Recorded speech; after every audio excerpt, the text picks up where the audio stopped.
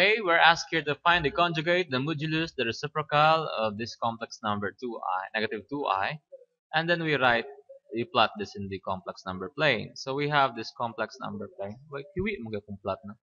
Anyway, that is just that, and this is your real part, this is your imaginary part, and in this case, this is just actually equivalent to, like, if this is the real complex number 0 minus negative 2i, meaning there's no real parts. In that case, negative 2i, 1, 2. So this must be the point, okay?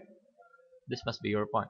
And the idea there, if we find the modulus here, no, the conjugate, what is the conjugate of that real number, of this number, z bar?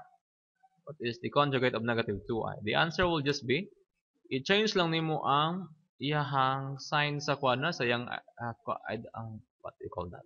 Sign lang sa iyahang imaginary part. In this case, negative 2i, then your conjugate will just be 2i. No need to put the 0 because pag 0, di na siya mo ginasulat. So that's 2i. How about the modulus? How far is it from the origin? In this case, we know that's equal to 2, right? How far? But the formula of the modulus is simply equal to square root of a squared plus b squared. In this case, a is 0 and b is negative 2. So the square root of negative 2 squared, what is, dili kay negative 2 ang answer ha, but negative 2 squared is 4. Square root of 4 is 2. We take the positive root. So the answer is 2. How far is it? That's 2 units. Lastly, if we ask for the what? Reciprocal. What's the reciprocal?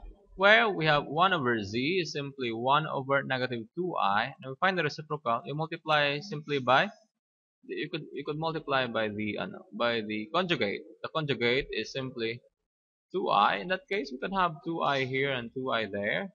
We'll have 2i over what?